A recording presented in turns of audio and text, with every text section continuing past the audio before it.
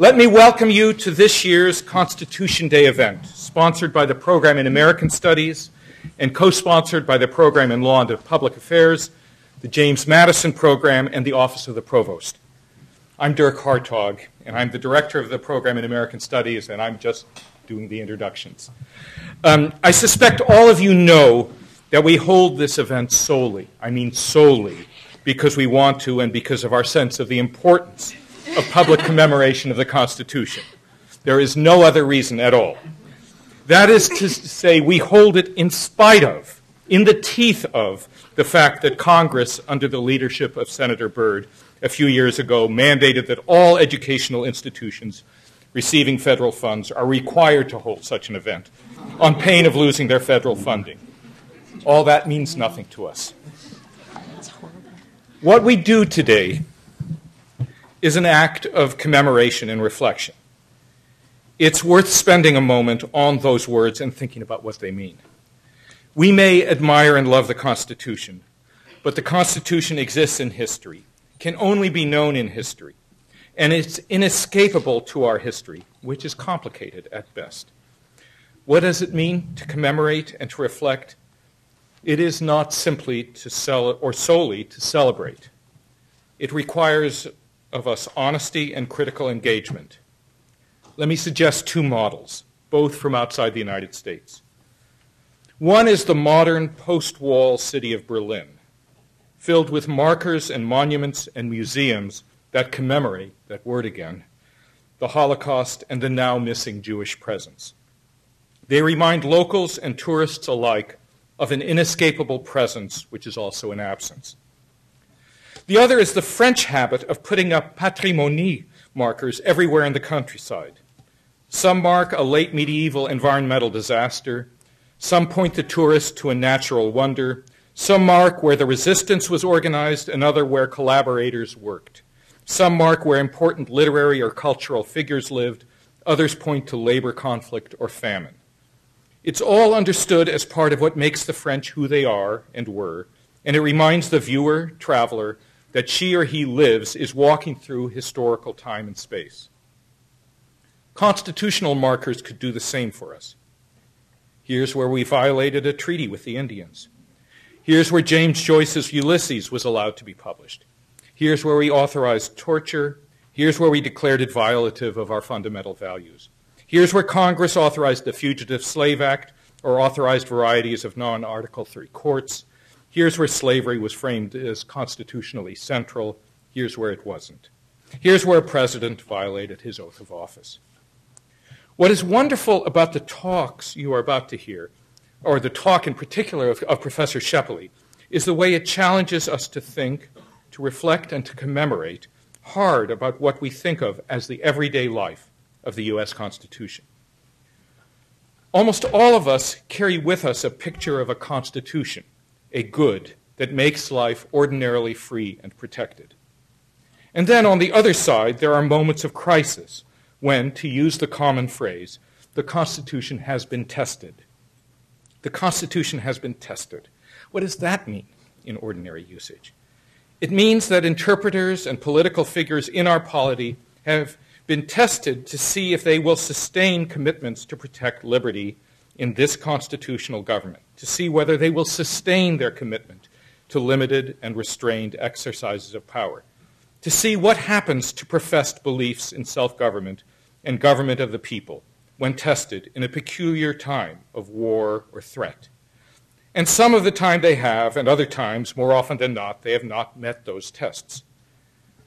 Professor Scheppele, as we'll see, suggests, first of all, that the boundary we think we know between ordinary constitutional times and times of testing is an illusion.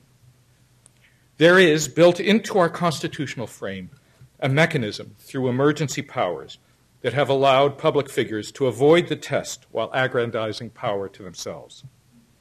And in the second place, she challenges our understanding of what is or has been the everyday life of constitutional government. On the one hand, the availability of emergency powers means that governance in a state of emergency is ordinary constitutional government. I have sort of scare quotes around constitutional in that case. On the other hand, what is a constitution but a structure for emergencies? Madison may have imagined a machine that would go of itself, as he expressed it in the Federalist Papers, but he quickly learned his own mistake. Our speakers are unqualifiedly to be celebrated, and I'm deeply grateful to them for their willingness to speak to and with us.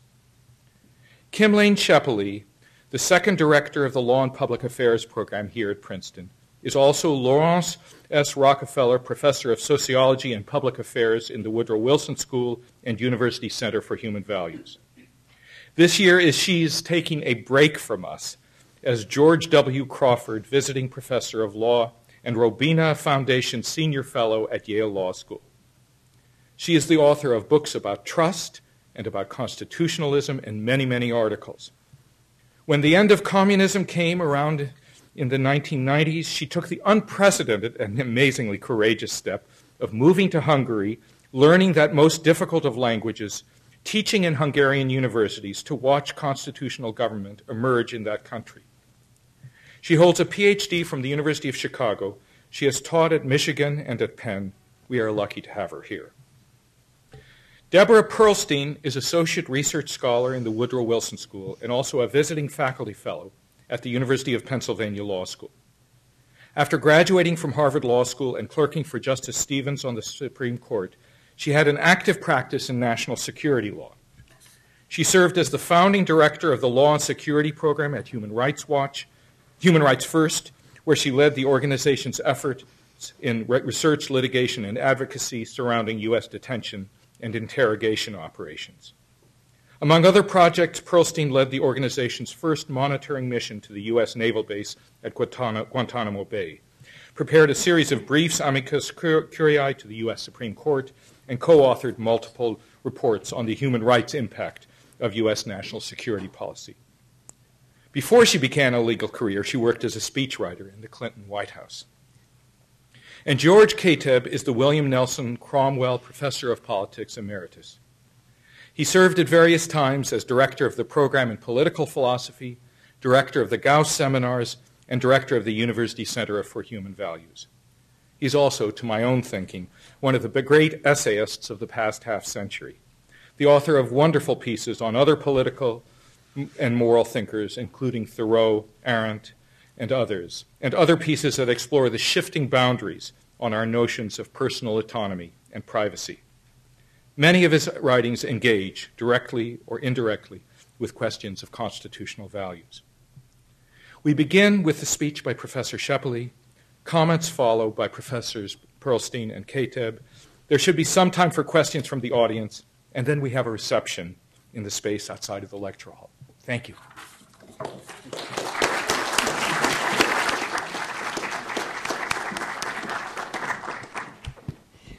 Hi, well, it's wonderful to be back, even though I'm actually here permanently. As Dirk said, I'm on leave this year, and I love to look out and see so many friendly faces in the audience, so I'm just thrilled to be here.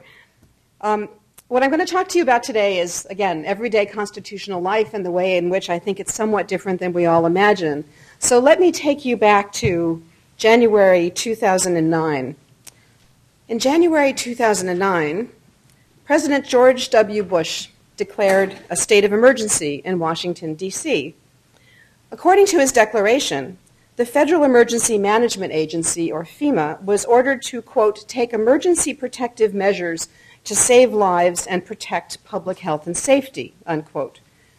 The declaration put 100 trained FEMA agents at the ready to coordinate the emergency response, and full federal funding was made available to cope with the potential crisis in public order. The emergency, of course, was the presidential inauguration of Barack Obama, and the crowds that were anticipated to flock to Washington, D.C. for the ceremony provided the reason to put the government on high alert. For 4 days in January, Washington, D.C. existed in a presidentially declared state of emergency. Now, while Washington, D.C. has a special place in the American system of federalism, excuse me, it is nonetheless constitutionally unusual when the federal government directly carries out functions usually assigned in the Constitution to state and local government. It is also constitutionally unusual when spending flows from the federal coffers specifically at the direction of the president without benefit of a direct appropriation from Congress. Now, of course, you might reply that constitutional intrusions in cases like the presidential inauguration emergency are small and sensible. D.C. could not have handled the crowds without assistance from federal personnel and federal money. Surely the Constitution cannot be so rigid as to prevent such a good idea from being carried out. Moreover, emergencies are declared under a proper law. It's called the Robert T. Stafford Disaster Relief and Emergency Assistance Act, first passed in 1974. This law requires, under most circumstances, that the states ask for assistance before the federal government steps in. That keeps overall control of local law enforcement and service provision in the hands of local governments. The law also provides an explicit delegation of congressional power to the president to handle crises. While the Constitution gave Congress whatever emergency powers were on offer in the 18th century, namely the power to suspend the writ of habeas corpus and the power to call forth the militia to execute the laws of the Union, suppress insurrections, and repel invasions, I quote from the document itself, Congress has delegated the modern cousin of these powers, the power to declare emergencies, to the president. Moreover, Congress provides the president with a general pot of money to spend whenever, in his view, an emergency warrants it. So while the determination of how to spend the money in particular ways is a presidential decision, Congress gave him the money and the power for this purpose. So these observations should counsel us to have constitutional peace of mind. Federalism and the congressional control over both emergencies and the purse are not threatened by these small emergencies declared under the Stafford Act. But peace of mind does not make for the best public lecture. And I would not have suggested this topic for Constitution Day if I thought that the constitutional issues were as simple as I've just made them out to be. Instead, I want to argue that we should not feel at ease with the current U.S. doctrine on emergency powers. For reasons I will explore in this lecture, America has had a lot of small emergencies. So many, in fact, that one might wonder whether the U.S. Constitution, whose 220th birthday we celebrate this week, is still alive and well. Emergency declarations, even these small emergency declarations, have the effect of temporarily changing the balance of constitutional power in order to meet a pressing need. But if emergencies happen often enough and cavalierly enough, the exception becomes the rule. In 2009 so far, we have had 45 presidentially declared federal disasters and 6 presidentially declared federal emergencies. And actually, in most years, we have more. This is a low year for emergencies. Maybe President Obama has a somewhat different attitude toward emergencies, but usually we have lots more than that. So, well, you might object, these dozens of emergency declarations are not real states of emergency. They must be something else. But what else would they be? The Stafford Act provides a congressional grant of power to the president to determine the existence of emergency.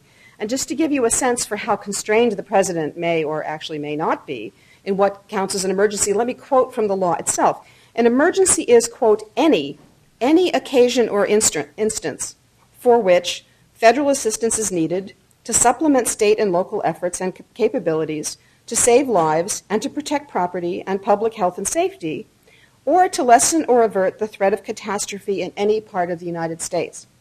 Any occasion or instance. Okay. And the president is given the power to determine when there is any occasion or instance, after which powers customarily reserved to the Congress are given to the president, and powers customarily reserved to the states are given to the federal government. The president can ignore some laws in the process. For example, you don't have to do an environmental impact statement, and you may not have to follow federal affirmative action rules and so forth. And of course, some rights may be caught in the balance. Okay, now, as if this were not all, the ability to cope with emergencies and disasters under the Stafford Act is not the only source of emergency powers available to the president. According to Congressional Research Service expert Harold Relier, who knows everything about this, presidents declared an additional 42 national states of emergency between 1976 and mid-2007 under a totally different law, the National Emergencies Act of 1976. This is above and beyond all the Stafford Act declarations we've just talked about. So what were those 42 additional emergencies? Well, one was the state of emergency declared by President Bush because of the September 11th attacks. Another was a presidential order blocking the property of suspected terrorists right after September 11th. But most of the others were emergencies of which the general public was blissfully unaware. Some blocked trade with specific countries, others tightened export controls, some dealt with sanctions against countries involved in weapons proliferation, others blocked dealings with terrorists and drug traffickers. But were these emergencies really?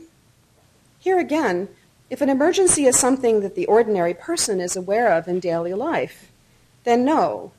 But legally speaking, they clearly were. Now, the National Emergencies Act is the blanket act that covers a myriad of separate grants of congressional power to the president to be used when he deems that there is an emergency. So under the Stafford Act, that's one such grant of power, so the president would declare an emergency under the National Emergencies Act and invoke the Stafford Act.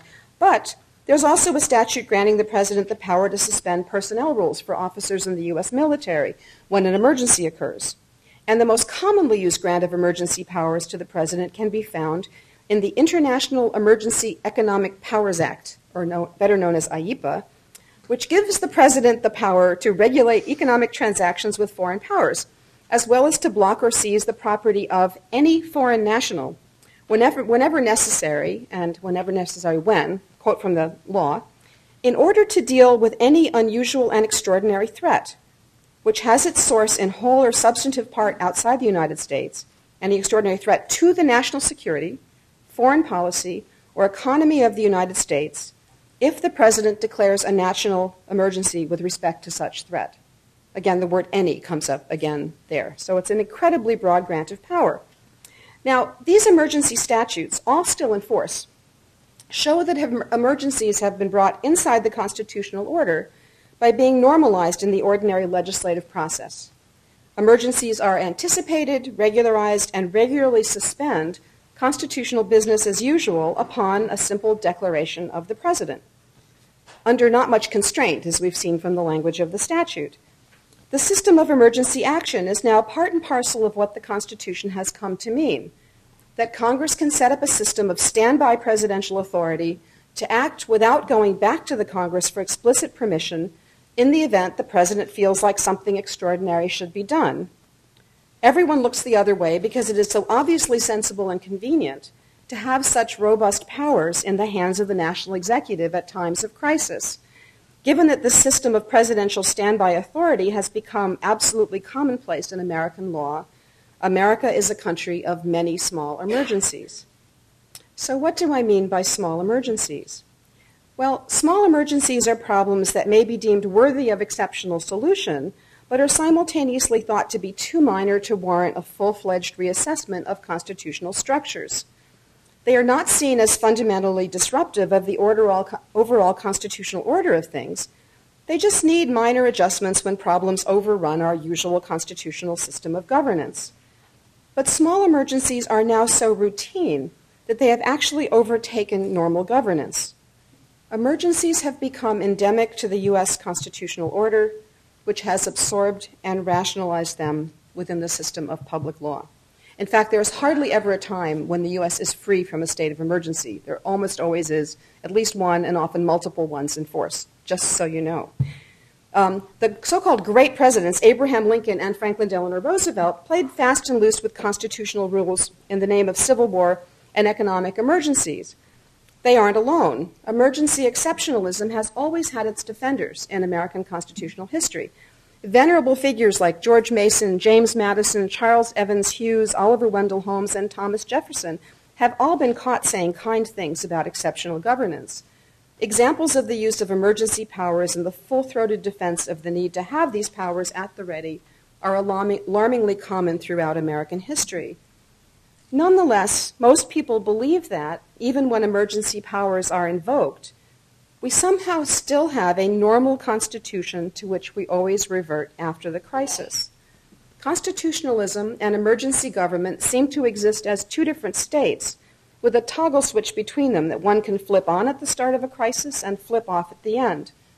This toggle switch theory of emergencies appears most canonically for modern constitutional theory in the work of the German constitutional theorist Carl Schmitt, who conceptualizes the exception, his name for the state of emergency, as standing outside the law.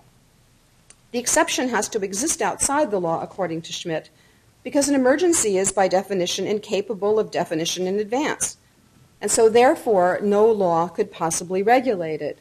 According to Schmidt, quote, "The precise details of an emergency cannot be anticipated, nor can one spell out what may take place in such a case, especially when it is truly a matter of an extreme emergency and of how it is to be eliminated. The most guidance the Constitution can provide is to indicate who can act in such a case." And in Schmidt's account, that person is the sovereign. In fact, the mark of sovereignty is precisely the ability to declare emergencies by suspending normal law and invoking sovereign prerogative. But what I want to suggest here is that this toggle switch theory of emergencies, which I think is the way most people think about emergencies, is actually the wrong way to think about emergencies generally, and it's especially the wrong way to think about American emergencies as an empirical matter. Looking at American constitutional history, the United States has not in general had a Schmittian toggle switch approach to crises in which normal constitutionalism continues until a switch is flipped to stop it, and then the emergency continues until the switch is flipped back to the normal constitution. Instead, the United States has tended to normalize its emergencies by bringing them in from the constitutional cold. Emergencies in the United States have regularized procedure specified in ordinary and not extraordinary law. The effect has been less to set aside the Constitution to cope with crises, the Schmittian model, than to make normal government far less distinguishable from emergency government. People may have a sense that emergency government is very different from normal government, however, because we have a tendency to look at the extremes rather than the baselines. Most American constitutional commentators examine the Civil War, the Great Depression, the World Wars, the post-September 11th changes, and they generally ignore the smaller crises in between. The focus on extremes puts into the spotlight those extraordinary acts of state that announce themselves as deviations from normal constitutionalism, like the suspension of habeas corpus, the declaration of shooting wars, martial law, military tribunals, the declaration of metaphorical wars, and other trappings of publicly recognizable emergency government. The assumption is that when these things are over, the country returns to what it has been before, which was not itself emergency government. Emergencies look like they are toggled on and then off. This view gains plausibility from the fact that in America and virtually every other stable democratic constitutional state, the government retreats from the extremes when the declared crisis ends. That's what it means to have an ongoing constitutional order, and that is, of course, a cause for celebration. The warrantless searches end, the military tribunals are closed down, POWs are returned, but the analysis of extreme cases misses both that the baselines may have already normalized everyday emergency powers in the first place, and also that the baselines may be moving during a crisis, so that a return to the constitutional order after an emergency ends means going back to an order that has moved ever closer to perpetual emergency government. While there are spectacular cases, the U.S. Civil War being the main one, in which the U.S. constitutional order was upended to fight a threat, most emergencies in America are actually, when you look closely at them, generally part of normal government and not particularly exceptional. Small emergencies have become part of what counts as normal. But once small emergencies are normalized, big emergencies are easier to rationalize within this very same constitutional order. Now, how did we get to this point? I'm going to take you through a fast history, and I'm going to start with the First World War, because that was really the first time in which emergency powers were invoked. Before the First World War, emergency powers were usually invoked in conjunctions with declarations of martial law. But in response to the challenges of the First World War, this new model of embedding emergencies in ordinary law took off. And by the way, it didn't just take off in America, but you also see this in Britain, in Canada, in a number of other parts of the world where the First World War really changes how emergencies are declared. So as a comparativist, I can't resist that comment. So what happens? Well, President Wilson, who has a non-trivial connection with this institution, insisted that Congress give him broad delegations of power to handle the war effort. And though he wanted nearly unlimited powers, President Wilson was given a series of separate, smaller congressional grants of discretionary power embedded in particular statutes. The first presidentially declared emergency under the authorization of a statute, our normal emergencies model, took place in February 1917, when President Wilson used a provision of the law that created the National Shipping Board to declare a maritime equivalent of eminent domain over many private ships. Now, some statutes passed by the Congress to give emergency powers to the president during the First World War had sunset clauses, and those ended the grants of power cleanly. But where statutes did not have explicit sunset clauses, Congress attempted to take back its grants of power in the face of strong resistance from none other than President Wilson, who had demanded the powers in the first place. When Congress passed a nearly unanimous bill in the summer of 1920 repealing Wilson's emergency powers, Wilson killed it with a pocket veto. Finally, the Act of March 21, 1921 repealed the remaining emergency powers, but only after Wilson left office. This did not bode well for the congressional control of emergency grants of presidential power. During the economic crisis of the 1930s, there were many congressional delegations of power to the president to cope with this crisis.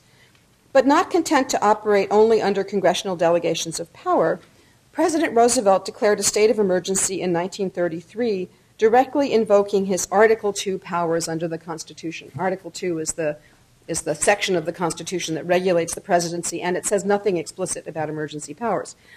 He made extensive use of executive orders to change the contours of the executive branch, though he later sought and largely got retrospective approval from the Congress. This time, however, the courts pushed back, at least against statutes that the President and the Congress jointly crafted in order to cope with the economic emergency. In Schechter Poultry versus the United States in 1935 and in U.S. v. Butler in 1936, the Supreme Court blocked Roosevelt's policies, in the first case on separation of powers grounds, and in the second case on the basis of federalism. Roosevelt pushed back harder, threatening the court itself, and the constitutional framework bent rather than broke. The court gave in, not only with respect to the substantive policies at issue, but also with respect to emergency powers. Roosevelt's use of emergency powers changed what the Constitution has meant ever since. In other words, he shifted the constitutional baseline. Now, the economic crisis had not definitely ended before the Second World War began. Once the U.S. entered the war, congressional delegations of power to the president flew fast and furious, and also became broader and vaguer over time. The first War Powers Act, for example, was signed on December 18, 1941, just 10 days after it had first been introduced in the Congress. I think that's even faster than the Patriot Act. And it gave broad and general powers to President Roosevelt. By executive order, Roosevelt did a lot more, including ordering the internment of residents of Japanese descent on the west coast of the United States. Later, in Korematsu versus the United States in 1944, the Supreme Court found Roosevelt's internment order to be constitutional. Emergency powers had been given another stamp of judicial approval. And again, the baseline moves. Emergency powers were again allowed to persist long after the war was over. Though the Second War Powers Act lapsed at the end of 1946, the Emergency Powers Interim Continuation Act did not cease to operate until mid-1953. Okay, that was a statute designed to give the president wartime powers during the Second World War, and by 1953, shall we say, the war had been over for a while. By that time, of course, it was hardly a wartime measure at all. But as it turned out, the United States was already well launched into its next emergency by then, which was why it was so useful to keep this law on the books. At the end of the Second World War, the Soviet Union consolidated its hold over the parts of Europe that its troops had liberated, and the Cold War, with its associated anti-communist panics, was not far behind. In 1947, the House Un-American Activities Committee launched its anti-communist witch hunt in Hollywood. By the time McCarthyism ran its course in 1954, hunting communists in high places within the United States, both the U.S. Army and even the President himself were threatened with accusations of disloyalty. In the meantime, however, in 1950, North Korea invaded South Korea, and 2 days later, President Truman ordered U.S. troops into action there without consulting Congress. In December 1950, Truman, following Roosevelt's lead, declared a state of emergency under his inherent Article II constitutional powers. He was then able to use all the emergency provisions that Congress had written into various statutes over the years, as well as additional powers he claimed were given to him directly by the U.S. Constitution for use in an emergency. But even apart from this Article II declaration, Congress was already on the way toward giving the president more emergency powers in the form of the McCarran Internal Security Act of 1950. This law, which was passed over Truman's veto, incidentally, gave the president the power to declare a, quote, internal security emergency.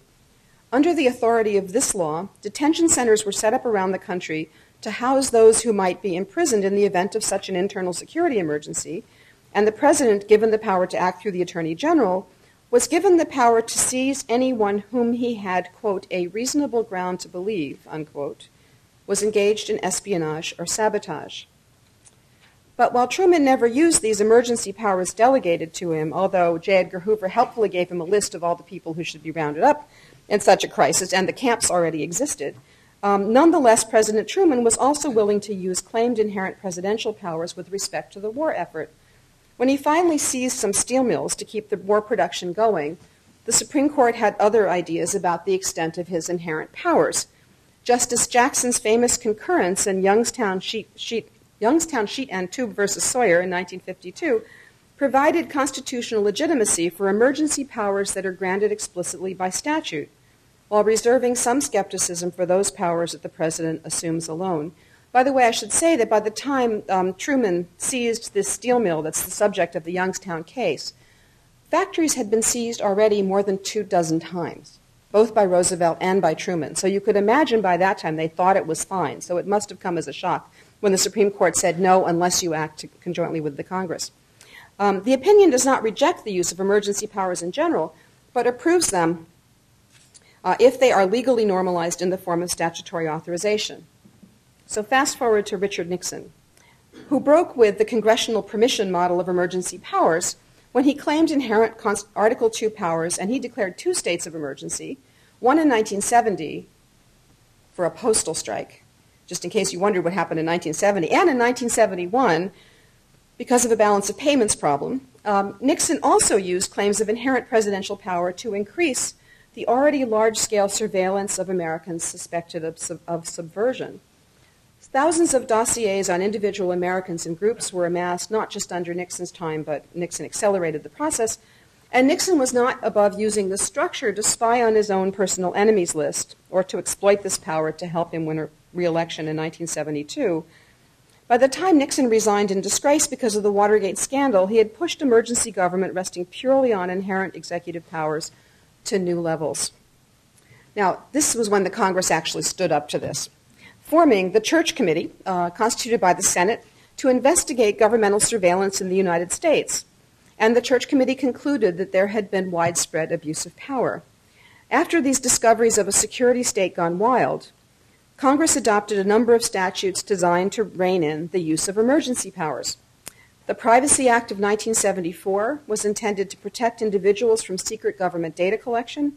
The Foreign Intelligence Surveillance Act of 1978 required that warrants be obtained for foreign intelligence gathering operations conducted inside the United States. And the original mandate of the Central Intelligence Agency was restored by banning the CIA from domestic surveillance and investigation. Crucially, however, as part and parcel of the whole Senate reconsideration of emergency powers, the Senate formed the Special Committee on National Emergencies and delegated emergency powers at the same time. And this committee spearheaded an investigation into the use and abuse of emergency powers specifically. This committee found that by the mid-1970s, more than 470 statutes delegated what the committee called significant emergency powers to the president. And they also found that all 4 of those general declarations of states of emergency presidents had issued under their inherent Article II powers were still in force, all 4 of them. And to clean up this vast array of existing emergency powers, Congress passed the National Emergencies Act, which both terminated all outstanding emergencies that were declared pursuant to congressional delegations of power and established new procedures for declaring emergencies with automatic sunset provisions. Congress also passed the Stafford Act and IEPA, the International Emergency Economic Powers Act. So as this quick review shows, the United States was in a more or less constant state of emergency between the economic crises of the early 1930s and the efforts to bring more accountable emergency regulation in the mid-1970s. For more than 4 decades, the United States drifted from one emergency into the next without sharp breaks in between. Because Roosevelt's economic emergency authority was useful in the Second World War, and because the emergency authorizations of the Second World War were used to launch the Cold War, we can see that emergency powers justified under each preceding emergency were used as the basis for starting the next one. As a result, the permanent state of emergency changed the constitutional baselines and became the new normal. One would imagine that the major reform of emergency law in the 1970s would have resulted then in fewer emergencies. That was, after all, the idea, I think, behind the reforms. But instead, national emergencies have been declared far more often after the reform of the 1970s than before. As things stand now, presidential declarations of emergencies have been regularized, routinized, and taken into normal constitutional practice. Emergencies have become so common that hardly anyone notices them. But the post-1970s system of emergency law received its biggest challenge on September 11, 2001. Many actions taken in what President George W. Bush called the Global War on Terror, or the GWAT, do seem very different from the usual small emergencies that had become routine under the National Emergencies Act, the Stafford Act, and IEPA. But are the post-September 11th emergency policies really all that different in law? For most of what President Bush did after 9/11, the answer is no. The President's proclamation of an emergency right after 9/11 was textbook American emergency law. He invoked the National Emergencies Act. He listed the statutes whose pre-existing emergency powers he was going to use. Even the President's executive order freezing the assets of suspected terrorists under the declaration of a state of emergency followed the rules laid down in the International Economic Emergency Powers Act. These were small emergencies of the sort that have been routinized in American law. But for some of what President Bush did in the name of emergency powers, the answer to whether this is really different is yes. There is a big difference between his use of emergency powers and the sorts of emergency powers that had been normalized before. As we have seen, presidents before George W. Bush have invoked what they claimed were their inherent Article II constitutional powers to protect the country, and they have proceeded, generally in tandem with Congress, to do what they felt was necessary. No president had declared an Article II emergency since the 1970s reforms, but President Bush proceeded in the global war on terror as if he had. Unlike in all other Article II emergency declarations in American history, however, President Bush failed to make his declaration public. Nor for most of his presidency did President Bush go to the Congress to get Congress's approval for the emergency actions he wanted to take. This too had always happened in other major emergencies. Instead, President Bush used secret legal authorization to essentially nullify acts of Congress using an inherent Article II constitutional rationale. How do we know that the president was using novel Article II emergency powers by stealth and not acting with the consent of Congress? We have it in the words of the president's own lawyers. The theme of inherent Article II commander-in-chief powers runs like a thread through many of the official documents that justified the vast and extraordinary conduct of the President of the United States during the global war on terror. What did these documents urge? Well, the Bush administration lawyers in the Office of Legal Counsel of the Justice Department advised the President that he should not feel constrained by particular statutes because an act of Congress that impinges on the President's conduct of a war is unconstitutional. For example, from one memo about the War Crimes Act, I quote, "The commander-in-chief power gives the President the plenary authority to determine how to deploy troops in the field. Any congressional effort to restrict presidential authority by subjecting the conduct of the U.S. Armed Forces to a broad construction of the Geneva Conventions would represent a possible infringement on presidential discretion to direct the military." Or alternatively, with respect to the Torture Act, quote, "As commander-in-chief, the President has the constitutional authority to order interrogations of enemy combatants to gain intelligence information concerning the military plans of the enemy. Any effort to apply the Torture Act in a manner that interferes with the President's discretion of such core war matters as the detention and interrogation of enemy combatants would be unconstitutional." In both these cases, the liberation of the President from the strictures of federal criminal statutes permitted the President to authorize U.S. agents to commit grave breaches of the Geneva Conventions and to engage in torture. But was such a policy publicly declared in the name of emergency? No. Adding together these stunning assertions of President Bush's conception of Article II emergency powers, one can see that the emergency after September 11th was fundamentally different from the past ones with respect to the sorts of legal arguments that grounded it. The President was not seeking to use his inherent Article II authority in ways that put the Congress on notice that an emergency was going on, nor did the President go to the Congress to seek change in the law by which he was bound. Instead, President Bush's lawyers used their understanding of Article II of the U.S. Constitution to claim that the President was bound by no law at all except the Commander-in-Chief Clause itself. This is where it's important to see that the history of American emergency powers is completely different from the emergency powers theory outlined by Carl Schmitt. In American practice, emergency powers were never outside the law, as Schmitt's conception of emergency powers would have it, but were always alternative forms of legality regulated by Congress and invoked by the President under Congress's watchful eye and under the Supreme Court's review. American emergency powers have found a home within the processes of normal governance and within the system of separation of powers, rule of law, and constitutional checks. The emergency powers President Bush invoked were not consistent with this use of American constitutional emergency powers over the last century. He used his Article II emergency powers secretly precisely to avoid the constraints of existing statutes.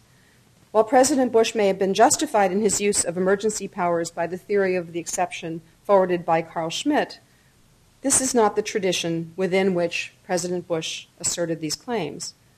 Americans have always run their emergencies differently.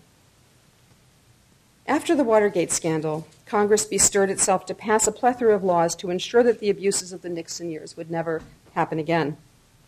High on Congress's list at that time was better regulation of emergencies. The new framework of emergency statutes has had the effect of making states of emergency a more routine part of U.S. governance, even while bringing them under legal constraint.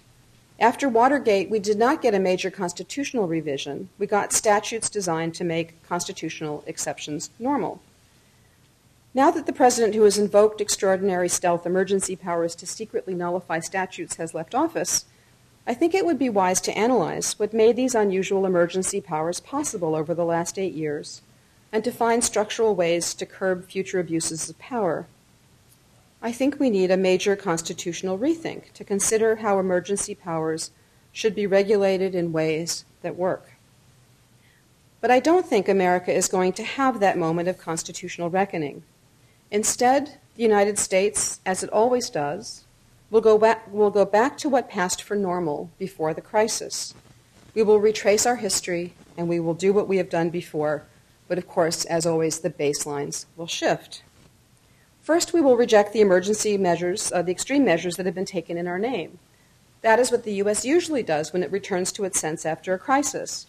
In his inaugural address, President Barack Obama signaled the return to normal constitutionalism by saying, quote, in his inaugural address, "Our founding fathers, faced with perils that we can scarcely imagine, drafted a charter to assure the rule of law and the rights of man, a charter expanded by the blood of generations. Those ideals still light the world, and we will not give them up for expedience's sake." But the revocation of this latest round of emergency powers does not mean that the Constitution will live without emergency powers. The U.S. has spent much of its history in a state of emergency. As a result, returning to normal does not mean abandoning emergencies, but bringing them out in the open and legalizing them. As with the big national crisis of the 1970s that resulted in the revision of emergency laws, the Obama administration is already talking about regularizing the state of affairs after the post-September 9/11 crisis with new emergency legislation. What is the new legislation that is being discussed 9 months into the new administration? In his major national security speech in May 2009, President Obama called for a new law on preventive detention, a law that would enable the extended imprisonment without trial of those who are, quote, still at war, unquote, against the United States, but against whom sufficient information cannot be gathered to put them on trial. In that same speech, President Obama also called for a revised system of military commissions that would stand as specially constituted terrorism courts with presumably lesser protection for defendants than exists either in the ordinary courts of the United States or in courts martial. Task forces within the Obama administration are at work on this legislation that would make detention without trial and special terrorism courts the new normal, which is to say, the new face of emergency powers. In short, we are back to emergencies as usual in the American constitutional order. Normal emergencies, small emergencies, are written right into U.S. law, giving the U.S. president increasing powers to handle crises as part of his normal legal job. So where is the Constitution in all of this? The Supreme Court has traditionally approved the use of emergency powers, as long as they are exercised openly by the executive and approved of by the legislative branch. But those of us who care about the Constitution's promise of normal, non-emergency government may wonder about the wisdom of such statutes, and court decisions that have permitted the ever-increasing powers to be wielded by an ever more powerful president. I think the United States can do better than this. The U.S. Constitution is better understood to require diffusion rather than concentration of governmental power. An emergency government invariably concentrates power in the executive. While it is certainly better for emergency powers to be used out in the open and with a broader political base than secretly and without congressional approval, we should still ask why it is that we cannot live without the constant use of emergency powers. We have a government that has operated for nearly a century with nearly constant emergencies. Small emergencies, routinized by statutes, have become normal. As a result, we have become complacent about emergency government. When confronted with a new situation, whether transnational terrorism after September 11th, or unprecedented crowds in Washington, D.C. for a presidential inauguration, I think we should try first to adapt our normal legal procedures to handle the new situations, rather than creating the shortcuts and workarounds of emergency powers. And I think doing without emergency powers altogether would be the very best way to honor our Constitution. Thank you.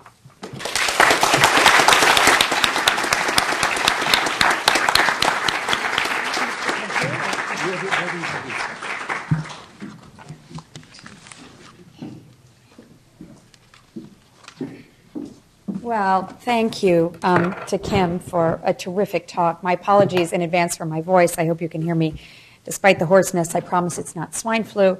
And thanks to Dirk and Kim and Professor Kateb. I'm just humbled beyond words to be included in this panel today. I also find myself in what is personally surprising position of not being as worried as Kim about the state of separation of powers, the state of executive power in particular in the United States today. In these brief comments, I want to offer two sets of reactions to Kim's terrific paper.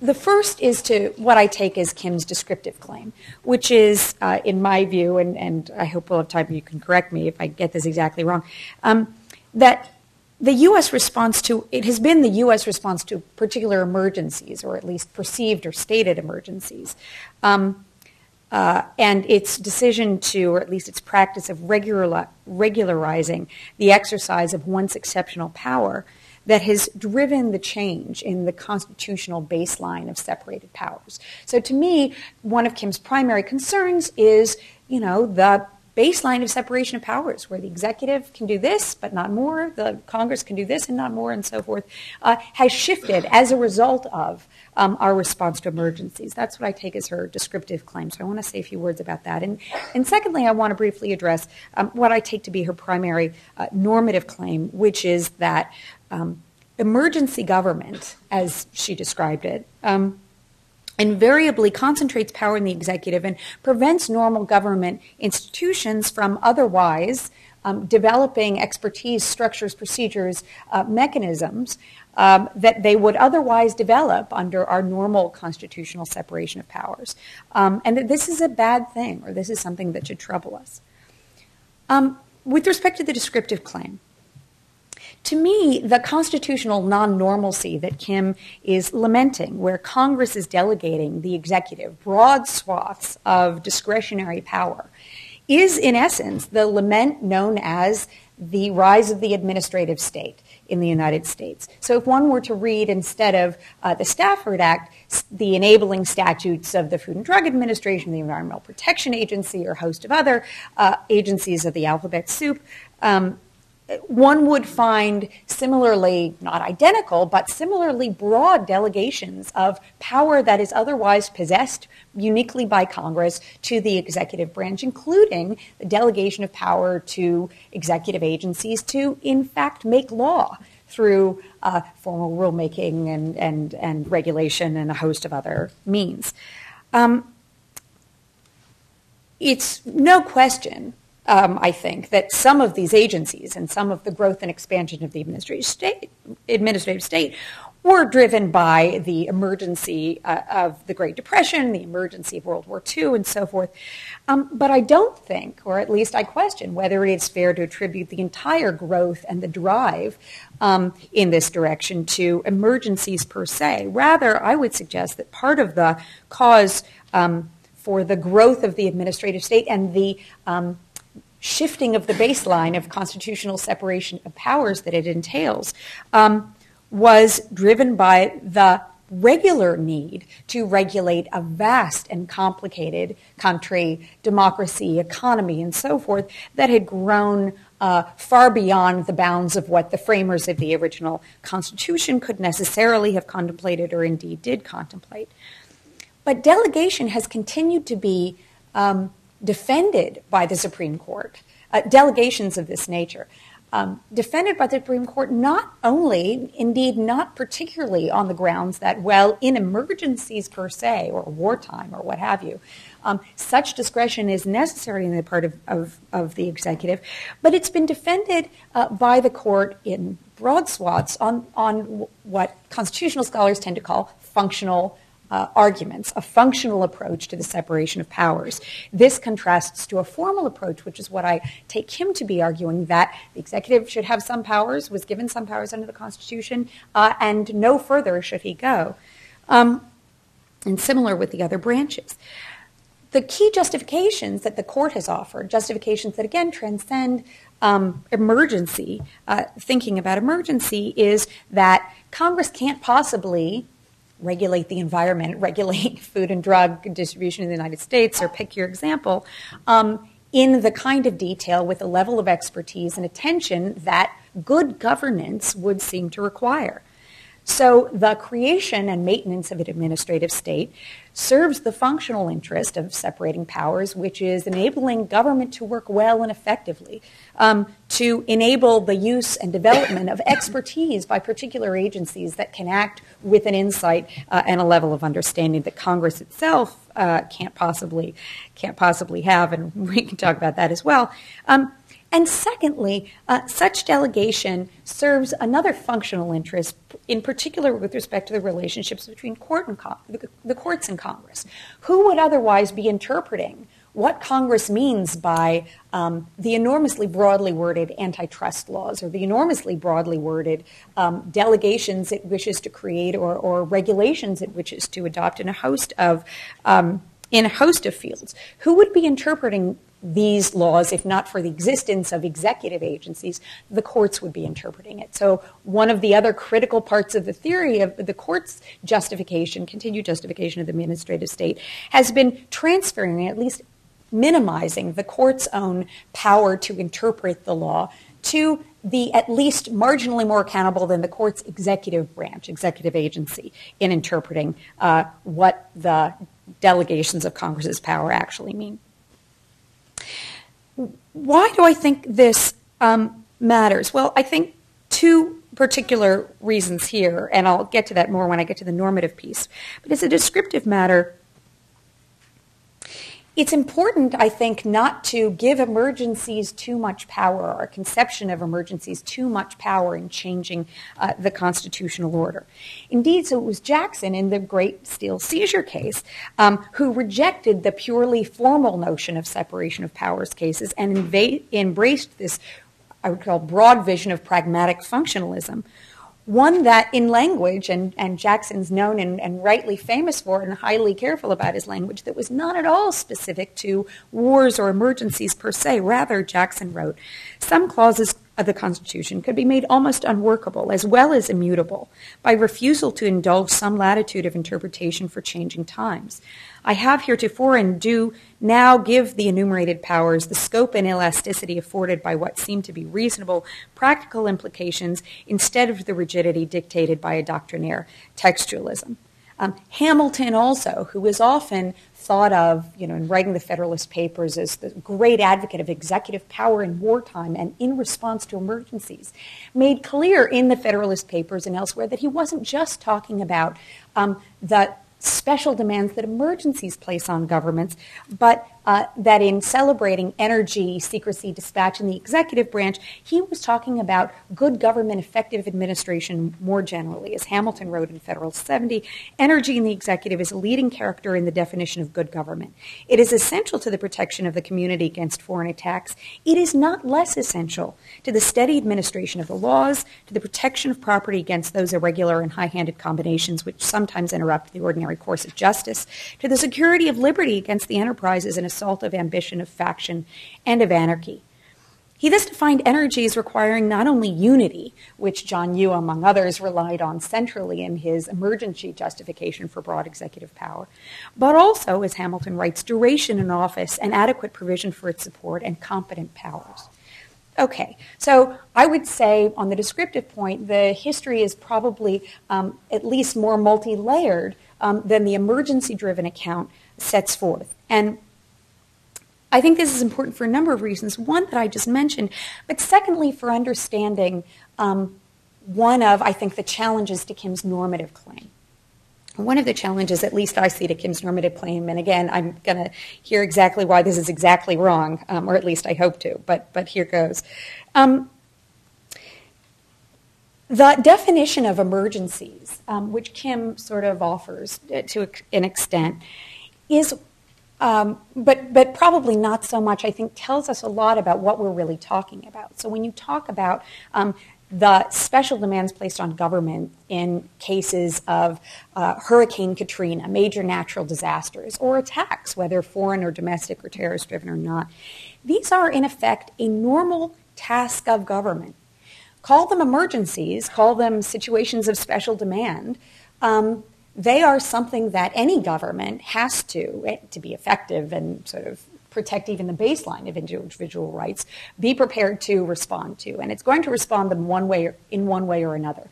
Either it is going to respond to them with some planning in advance, that is, in some anticipation that emergencies happen, that emergencies are, in fact, normal. Or it is not going to try to anticipate what the scope of an emergency might be, not try to legislate in advance and so forth.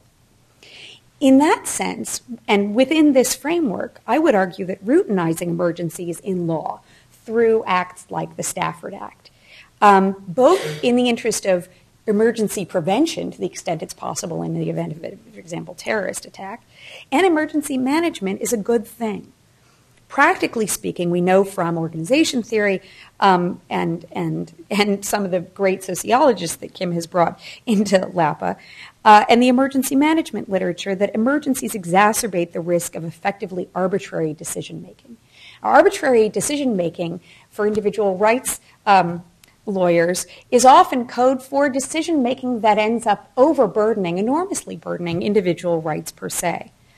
Critical information in emergencies may be unavailable or inaccessible. Short-term interests may be seeking to exploit opportunities that run counter to desired long-term or even near-term outcomes. So, organization theorists would say, clear, well-understood rules, formalized training and planning can function to match cultural and individual instincts that necessarily emerge in periods of true crisis with commitments that flow from standard operating procedures and professional norms. Now, this doesn't, I should be clear, make a case in favor or against a law that says, in an emergency so defined, torture is good, versus a law that says, in an emergency so defined, torture is bad.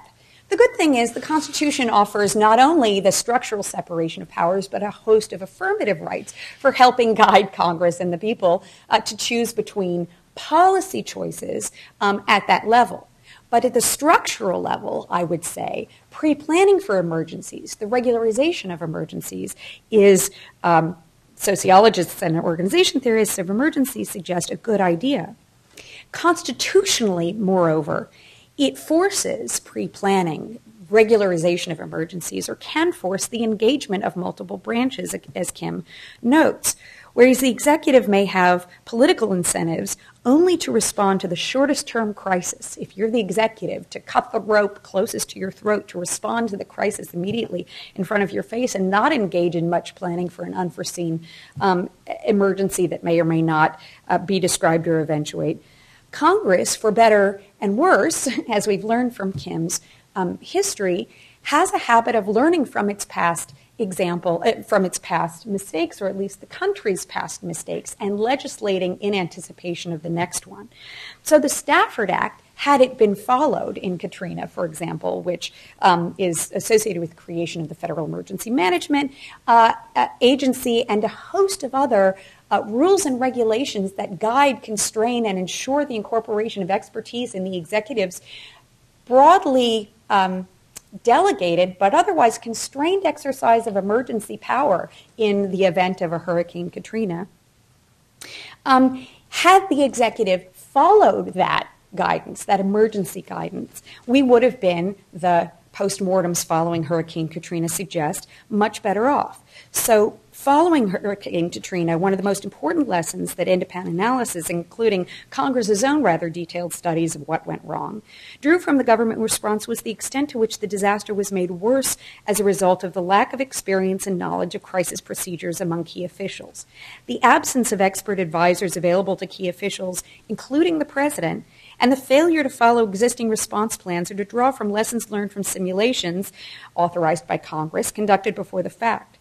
Among the many consequences, basic items like food, water, and medicines, this is in Katrina, were in such short supply that local law enforcement, instead of focusing on security issues that invariably arise, were occupied in part with breaking into businesses and taking what residents needed. What was exceptional about Katrina and the government's response to Katrina, as I think Kim rightly suggests with respect to to the Bush administration's response to the War on Terror, was the failure to follow procedures developed for normal emergencies.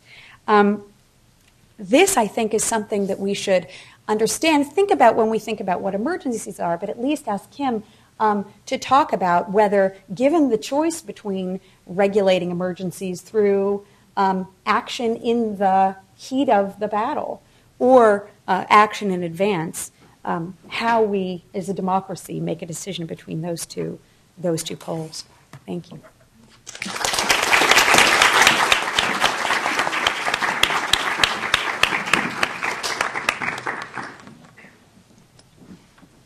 Kim Scheppele has presented a major paper, an eye-opening analysis of the fate that the U.S. Constitution has endured almost from the start.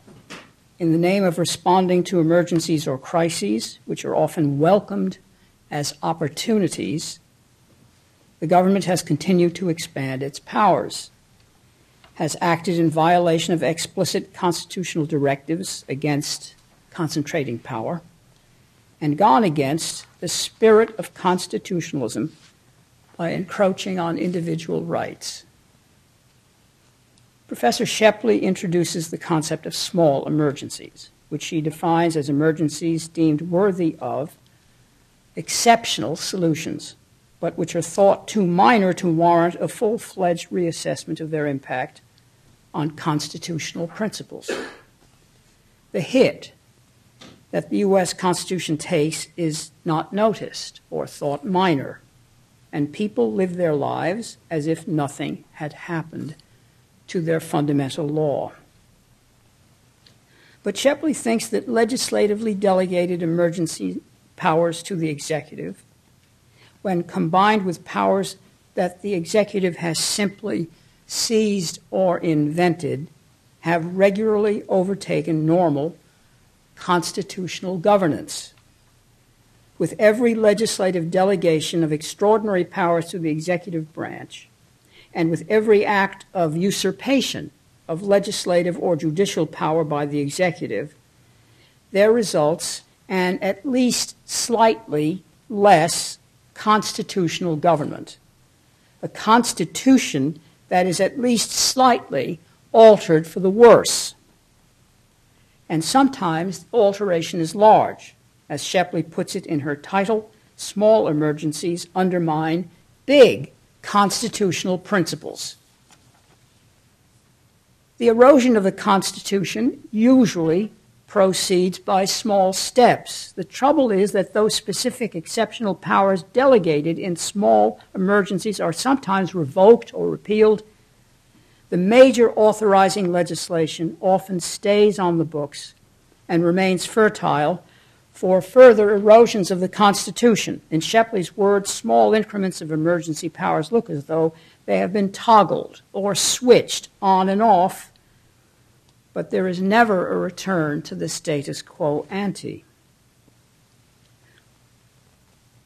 The constitutional order has been changed, baselines moved, and the political system approaches ever more closely to, in her phrase, perpetual emergency government. Paradoxically, normality is often pushed away from the norm. Indeed, normality, a condition that is free of constitutional erosion, is what turns out to be abnormal. That is, or should be, a sobering thought. The perfect constitution, then, is a pipe dream. The reality is a constitution that is imperfect in varying degrees, or periodically worse than imperfect. The imperfection can be described in two ways. First, there's a tendency to weaken the separation of powers by inflating executive power and consequently weakening the Congress and the judiciary, even though with their assistance some of the time. And second, there is the erosion of rights guaranteed by the original Constitution, the Bill of Rights, and the 14th Amendment. Not all rights have suffered erosion. Some have even been enhanced and new ones introduced. It would be a great project to study U.S. history through the lens of changes that have come over the structure of the government and the rights it is entrusted to protect. As far as rights are concerned, it would be in some respects a happy story, but in other respects, especially in privacy and the criminal law, a sorry story. I propose to tell this story, the constitutional standards set by the jurisprudence of the Warren Court from the mid-1950s to the mid-1970s and carried on to the present, often by a dissenting minority on the bench, would be the guide or the standard for this projected study. There have been not only small but also great emergencies. That is the other part of Scheppele's story. These include the Civil War, World War I, the Great Depression, World War II, and the response to 9/11. Now, is there a connection between the extraordinary powers that a given president claims in a small emergency and the greatly expanded extraordinary powers that another president claims in great emergencies? Scheppele's answer is that, and I quote, once small emergencies are normalized, big emergencies are easier to normalize within the constitutional order. That is, the abnormality, that is our normality, is always increasing, whether by small steps or big ones, and the resulting situation too often comes to feel normal. It's poisoning by small increments. It feels normal to many people, but of course there are always dissenters, like Professor Scheppele. Scheppele is right to say that the Bush administration's claim to exceptional powers is something new in American history. Just look at what the Bush administration did after 9/11 under an inflated and sophistical interpretation of war powers, the powers of the president as commander-in-chief, and the doctrine of unitary executive power, and sometimes with the help of Congress and the judiciary. Here are the policies that were devised in the name of responding to a supreme national emergency. Torture, denial of habeas corpus to people seized in military encounters, indefinite detention of prisoners, a scheme for military tribunals in which those accused of war crimes and who are being tried under the authority of possible war criminals are supposed to be denied even minimal procedural fairness. Targeted assassinations in large numbers and outsourcing assassination to private contractors. Rendition, secret CIA prisons. Patriot Acts 1 and 2, with their gag rules and secret accusations and secret evidence. Warrantless and comprehensive surveillance of all citizens, which still goes on, and whose scope none of us sitting here has the faintest idea what that scope was.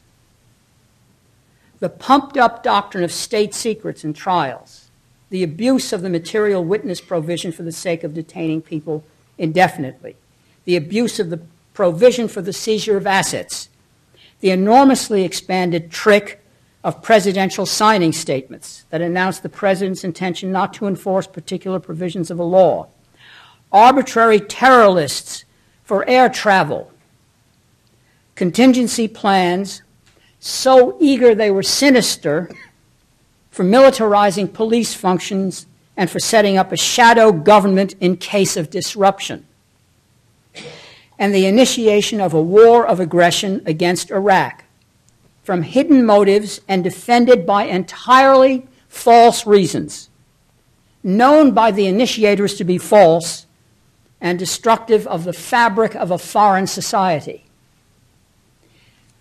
This is quite a picture, and I don't even give all of its features. In proportion to the actual needs of security, it is probably the worst power grab in U.S. history. It is a mixture of criminality and selective tyranny. Did we live under Bush in a constitutional society?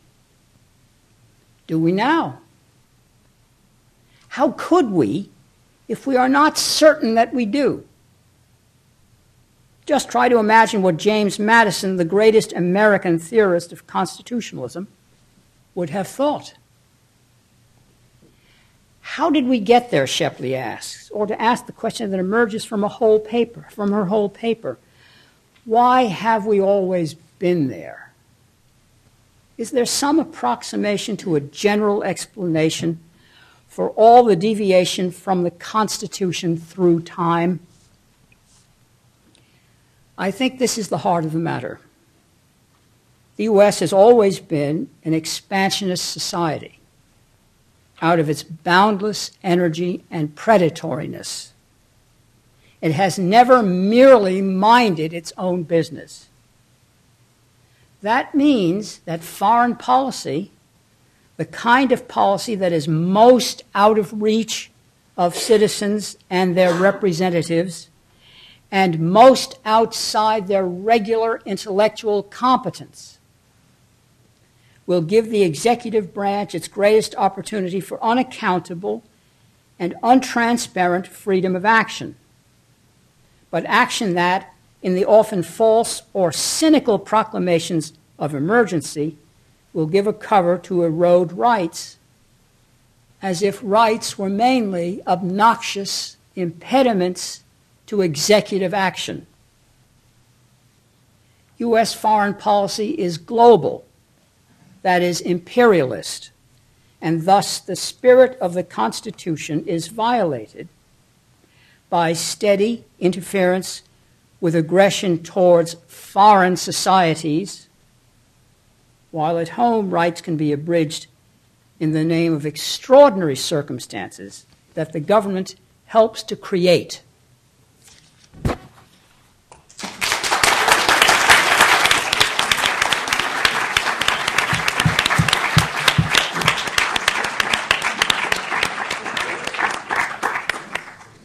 I think we have about 10 minutes maybe for questions. Or Kim, do you want to respond to either of the comments? Can I take 2 minutes? Sure. I just want to say one quick thing because I actually agree with both Deborah and George. In some ways, they're arguing for the same thing from different angles. So one thing Deborah's saying is, we had this 18th century Constitution. It had to be modified somehow to have an administrative state, which any 21st century nation has. And the Constitution had to have been expanded and altered to do that. I completely agree. And George is saying, we've now gotten to the state of having so much executive power that we don't have that Constitution at all, with which I completely agree. And so what do we want to say? So, okay, just between us. I didn't say this in my main speech. I actually don't think the U.S. has a Constitution. It's Constitution Day, okay, but we don't have a Constitution in the sense in which the United States thinks it does, which is a text that we follow, right? If you read this document and you look at our government, the correspondence between the two is quite small, very small. I think, though, instead that what we have is a British-style constitution, which we have a bunch of legal texts, we have a set of traditions, a set of institutional practices, but where, functionally speaking, an act of Congress can change the meaning of the Constitution. That's what the Brits have. I think that's actually what we have. And so Deborah's absolutely right. The Constitution has changed its meaning, and the Supreme Court has endorsed that. Is that holding fast to something like this text? I think absolutely not. And I'm actually not an originalist. I don't think we should have an 18th century government, frankly. I think that would be a big problem. But the consequence of having a British-style constitution is to have many of the problems that George identifies, which is to say, if the Constitution is whatever the current Congress and President makes it out to be, and where there is relatively little constraint from some bigger sense of constitutionalism, then I think we fall all the time into these dangers, and the very same authorities that give us the administrative state we need also give us the emergency powers. They're both under the so-called delegation doctrine, which we might call the non-delegation doctrine, which you might call the delegation doctrine, and that's how we have our Constitution. I don't think we actually have a text-bound constitutional system. Questions? Yes. Jerry. I would like to draw a distinction between what you're referring to as the administrative state and something else that I would refer to as a police state. And I use that very carefully. Yeah. In an administrative state, there's no question that the nature of the complex society that we live in, that Food and Drug Administration, things like that have to be administered by a body that is with expertise. But I think what Kim was talking about was when you look at most of these emergency things, they give to the executive the power to compel and the power to prosecute certain types of conduct. And so those are police powers as opposed to simply administrative powers.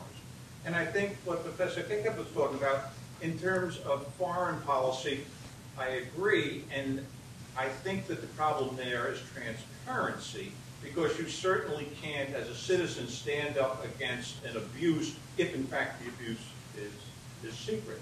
And the final comment I would make is certainly that Carl Schmitt, in supporting the Article 54 of the German Constitution, is what created Hitler and gave justification for that. So I think one has to look very carefully at what grants more police powers to the executive as opposed to administrative powers that make life a little bit simpler in terms of regulation. Respond? I don't know. Do you want? Yeah, you start. So I guess I'd like to know a little bit more about how we think about the distinction between police powers and administrative powers in this, in this notion. My instinct is to say, certainly, in law school one learns the distinction between police power and administrative power. The police power gives you the power to arrest and detain, for example, whereas administrative power theoretically, doesn't. The problem is, of course, the executive is engaged. There are, I think, two. One is the executive is engaged in the appropriately engaged in the exercise of police power all the time under the Take Care Clause, right? Traditionally thought of Article 2. The president's power to carry out the criminal statutes that Congress passes and exercise what is in fact an enormous amount of prosecutorial discretion in bringing executive discretion in bringing those laws to bear. So I guess I would say the police power as it exists is in not any kind of emergency way, the executive has an enormous amount of police power. And secondly, administrative law has the power. Administrative law per se has the power to exact enormous pains and penalties on and to withdraw and to grant enormous benefits and burdens. And whether it's incarceration per se, I'm not sure makes a constitutional difference. So I guess I need to understand more. My distinction would be that administrative law is liberally construed, and in terms of criminal law, it's to be strictly construed. So when you're delegating powers administratively, they're to be liberally applied. When you're delegating police powers that have criminal components, compelling either seizure of property, things like that, they are more traditionally constitutionally. But in a globalized context, that all gets, and in an international context, that gets much more complicated. Yeah. I mean, that's a nice sort of late 19th century division, but it looks very different in the world today. If I can just say one thing, I mean, I think the functional... I want to get some more questions, though. Yeah, okay. The functional definition between sort of administrative and police works for some of these powers, but a lot of what happened as a result of emergency powers were new administrative agencies. And so the way I would distinguish it is less by criminal administrative and more by permanent and temporary, right? There are certain things that Congress sets up with the intent that they be permanent. And they have one kind of debate. Should we have this? Should we be like this? And then there are other kinds of things which go under the banner of emergency powers, which are too extreme to be permanent and which are always initiated as temporary, and then they become permanent because we get used to them.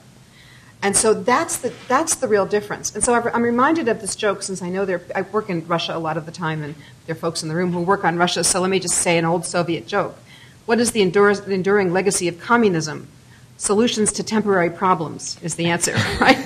And so there was always the sense that in communism something was always sort of temporarily going wrong, and that was the permanent state of affairs. Well, that's exactly what I mean is happening here.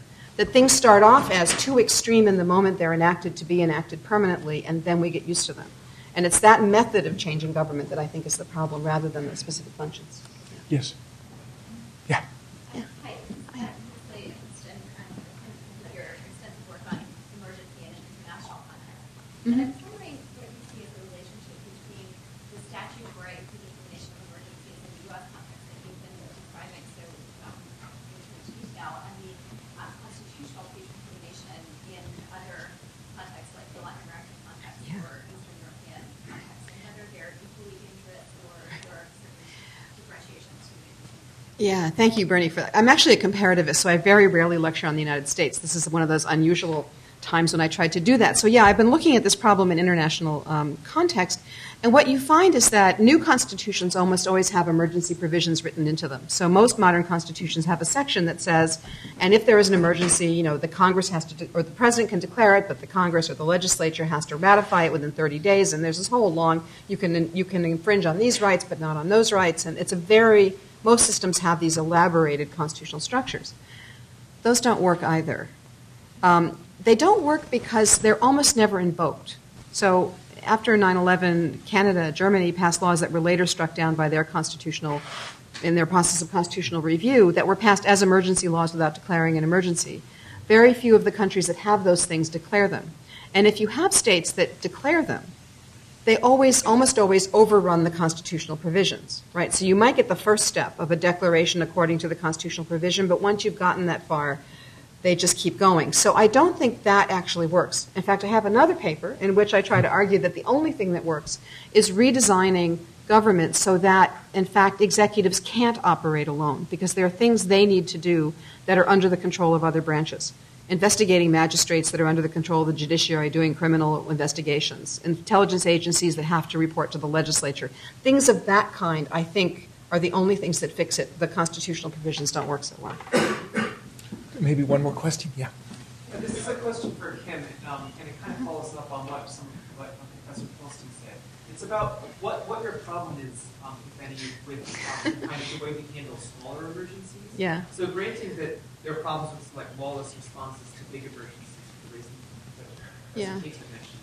Yeah. I mean, it seems like sort of creating statutory frameworks for handling small emergencies seems like a victory for rule of law, legality, fairness, and so on. Right. And so I wonder if the objection is either something sort of sociological, that says we just get used to the custom of handling everything, and that enables bigger lawlessness, or if you think that even within these kind of statutory frameworks, there's a risk of presidential arbitrariness that kind of has the same moral problem that, official extra-constitutional lawlessness has in strictly legal. Yeah. It's a good question because, at some level, what do we have but law, and how do we regulate this stuff but through law? And Stafford Act and IEPA and all those things are exactly legal frameworks within which emergencies can be declared.